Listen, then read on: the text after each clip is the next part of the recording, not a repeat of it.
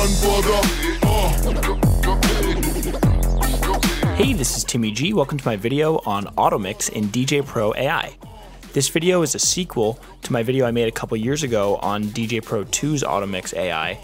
And I'm going to go over all the features that we have here and all the new upgrades that make this a much better product.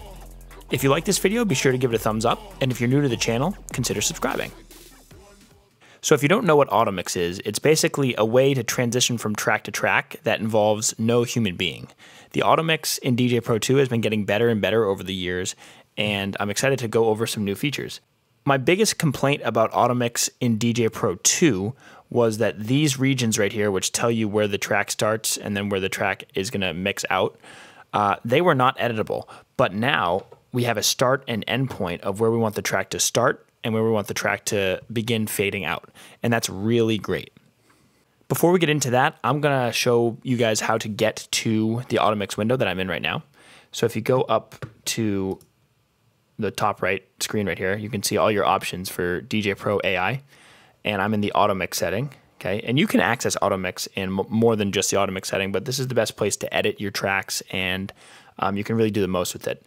We're going to eventually go to 2-deck mode or just the regular Pro mode, and we'll be able to see the Automix happening in this mode. But I'm going to get back to the Automix window right now. If we see right here, my track Algoriddim, this is the track that's currently being played. And then this is the track that's up next, Make It Fat. And right here, if I see down at the bottom right, I see that this little button is red. If I turn it off, that hides the Automix window. We want that on. So this allows us to drag tracks in here.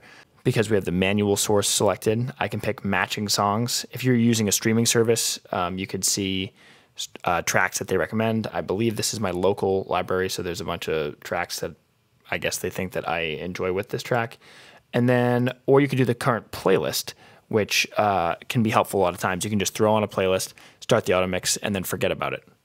Now, I just want to say before we get too deep into this tutorial, as good as automixing is, as of right now, it's definitely not as good as a real DJ. So just be sure to know that you're not going to be able to replace a human being DJ, although you can do some really cool stuff with this. Anyway, I'm going to go back to manual, okay? And then I'm just going to load some tracks. I just have some of my recent tracks that I put out. To start the Automix, there's multiple ways to do it, but you can just hit Start Automix right here. And we can hear that my track Algoriddim is playing. And we can see that my next track, Thumb War, is up. If I hit this, Up Next, I'll pause this for a second. If I hit Up Next, it'll skip this Thumb War to the next track in the queue. So if I hit skip right here, we'll see that load to A Major Problem. We can see right here, this Mix Now button, if I hit play, and then I hit Mix Now, the transition starts to begin between the two tracks.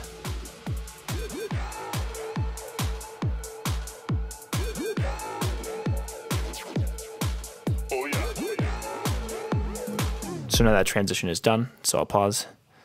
And here we can pick a transition type, and this tells us all the different settings that we can have. I believe this, these two buttons were right here in DJay Pro 2. Now they've moved, but the functions are the same. And we can see the transition types. Fade is the simplest one. Automatic basically just says DJay Pro AI is going to decide what's the best transition to do. Fade is simple. EQ basically messes with the EQ knobs as you are transitioning. When I go over the examples later in this video, I will do this in 2-deck mode, and you'll be able to see the EQ knobs changing. We have a filter, which once again in 2-deck mode you'll be able to see the filter knobs fading. And then there's an echo, a break, and a reverse. So you can pick a manual duration. I have it set as 8 bars right now, and that can be changed to seconds. This goes up to 32 seconds or 32 bars, I believe. In the old DJay Pro 2 it was 32. Yep, 32 here. You can also do automatic, which you don't have any control. DJay Pro AI gives you the control there. And then for tempo adjust, you can do morph, sync, or have no tempo adjust at all. Sync makes the incoming track the same as the track that's playing, and morph will include a beat-matched tempo transition as part of the transition. If you want to see more settings, you can go to the preferences or hit this button right here. So this will bring you to the preferences. Another way to get there is to go to DJ Pro AI and preferences, and then click on Automix. And we see these same options here, all the transition options. We see the duration, and then we see the tempo adjust right here. And then we also see the song range. So this is not available right here. And this is the start point and end point of the song. You can either have it automatic or manual. And then this is only in seconds, I believe. So if you hit manual, you can pick, okay, I want this to start 0 seconds in or 10 seconds in. I rarely use the start point, but sometimes I will do the end point. I'll have it like, I don't know, 10 seconds before the song ends, depending on the type of music. If I know my songs have longer fade outs, you might want to end beforehand. And this is a great way to just simply transition your tracks. It's almost like a Spotify or Apple Music's crossfade, but you have a little bit more control here. Okay, and then you can decide to use the start and end point of the song if it's available. You can choose a maximum duration, so 20 seconds all the way up to 10 minutes. I rarely use this, but you have the option. And then this allows you to shuffle your Automix list. So if I had a bunch of songs here, shuffle would just pick them randomly. So if you just kind of want a random order, you can just have the shuffle on. I'm going to turn this off though.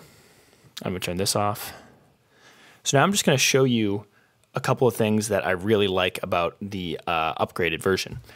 And the most important thing is this start and end button. So I'm going to load 2 of my tracks. I'm going to load Augoriddim. And then I'm going to have Make It Fat. I'll put this up here.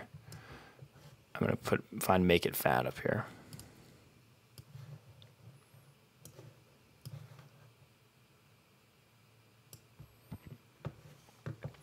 So if you notice, I don't see anything special about this Augoriddim track, but what I'm about to do is I'm going to put a start point and an end point here. So I'm going to go right here. This is 8 bars before the drop. So I hit start, and then this is the end of the drop. So I'm going to play. So right here is where that drop ends. So I'm going to hit end. Okay. And then if I go to Make It Fat, well, Make It Fat, I already have this stuff on there. So I'm just going to play from, actually, I'm going to play from the end of this just to save some time. But if this were fading in, it would start here, and then it will start ending. It'll start fading from this end point that I set. So I'm going to hit, if I hit Start Automix, this track will go away, and then Make It Fat will come up. So let's see if this works. One thing I forgot to do is I forgot to change my settings back. So I'm going to go back to Settings, and I'm going to make this transition, we'll just do a fade for now. We'll do the duration manual, and I'll have it be 8 bars.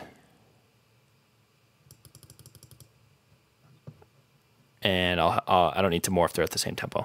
Anyway, I'm going to try this again. So here we go. I'll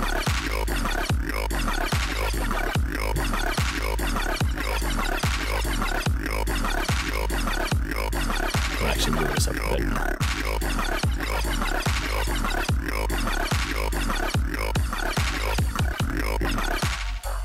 And we can see that I'm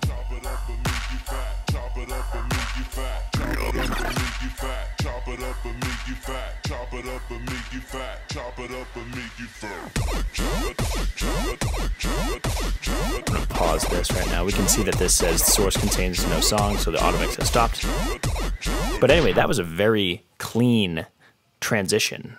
It was definitely something that a real DJ might do in person. So, and that part of that is just because of where I put the starting point of Make It Fat, and there's not a whole lot going on, so it did transition nicely.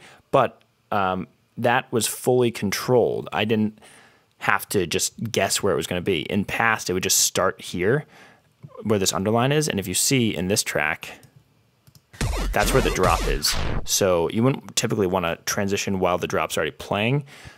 So it's really nice to have that start and stop point. In the future, I'm just going to make a video that has a bunch of examples of this Automix AI doing its thing. And I'm very excited to see how that goes, because I think some of the stuff, some of the transitions, I should say, will sound really good, and some probably will sound a little weird. But anyway, That'll be coming out in the future. What I want to do now is just go through a bunch of different transition examples and show you guys what Automix AI is capable of. So I'm going to load a bunch of my tracks, and I'm going to make sure I load the ones that won't get me copyrighted.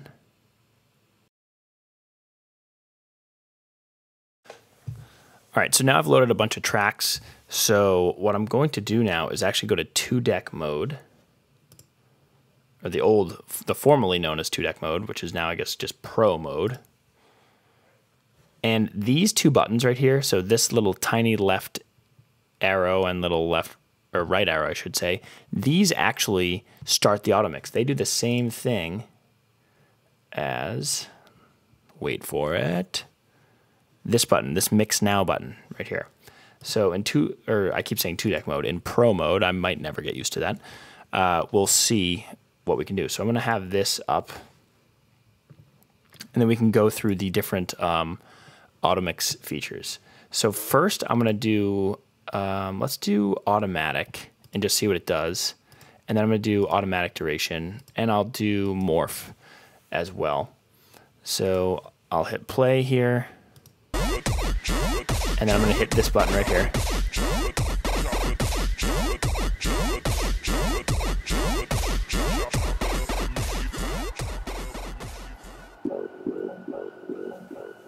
All right, so now I'm going to just mess around with this stuff. So we'll do EQ. We already did fade, and then I'll do morph again. I gotta make sure Automix is on. Sorry. Now I will go back to the settings. All right, EQ, automatic, morph. Let's see what it does.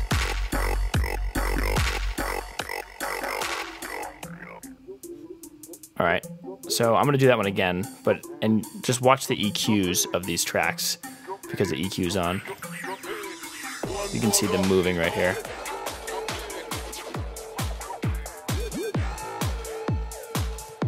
Go to filter now.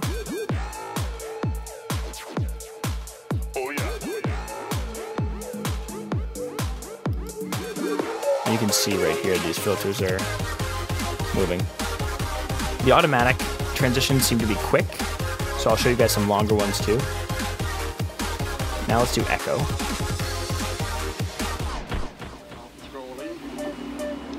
Echo is super quick. I would definitely recommend using that one sparingly. And then let's do break. I think this one's gonna be quick too. So that kind of just like slows down the track until it stops. Pretty cool effect, but once again, I would use that sparingly.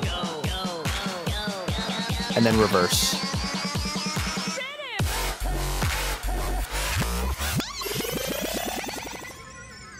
That was pretty cool.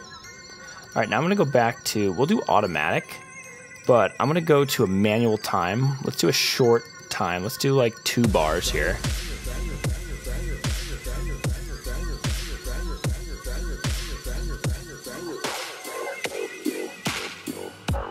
So that was manual time and automatic transition. It would seem like it was maybe combining a few different styles there, which is fine. Now I'll do a long one. So let's do like a 16-bar one.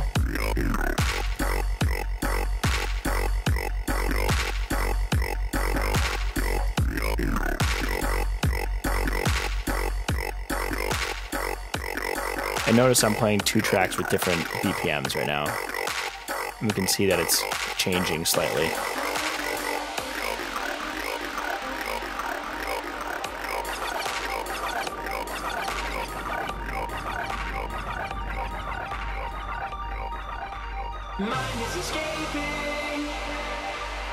So that's actually pretty good. Nothing too crazy there, but the long one actually worked not too bad. Now let's do sync, and we'll see what happens. I'll wait till this drops.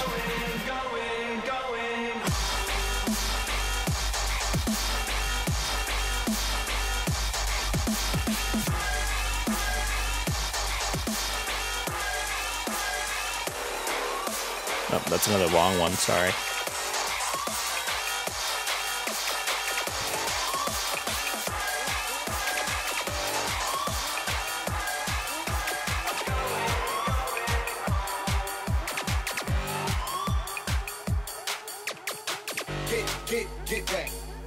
So that's interesting. Notice Get Back is playing at 150 BPM and the track is normally at 128 BPM. So I would actually not really recommend using sync unless you're using tracks with the same or similar BPMs.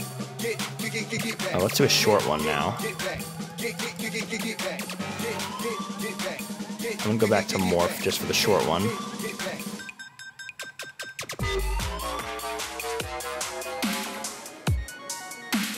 All right, that was interesting. And then I'm going to see what off means for tempo adjust. And I'll do this one. Oh, now it's only letting me do. Oh, let's see what bars does here.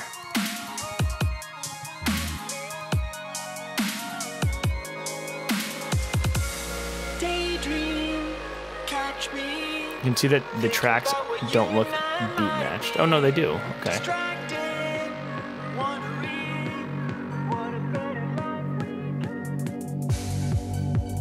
I wonder if this was because the track is still synced from the last one. I'm not entirely sure. I'm gonna change this to seconds and we'll try that again. I'll put a lower amount of seconds.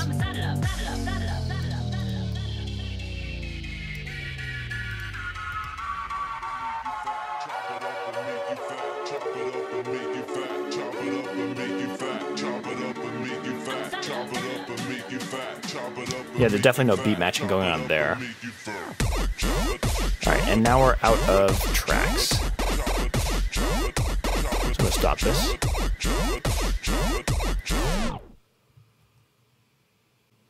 So that's DJay Pro AI's Automix in a nutshell. I think it's a really cool feature and you can do a whole lot with putting a little effort in. There's probably a lot more you can do with this. I just kind of breezed through all the different types of transitions. But if you see any of this stuff that you like and it helps you out, that's awesome. Once again, look out for the video where I do a full-length Automix set with some of my tracks to just kind of show the versatility of this feature. Also, if you liked any of this music, all of this stuff is my original music. You can find it on my YouTube channel or on any of the streaming services, Apple Music, Spotify, all that stuff.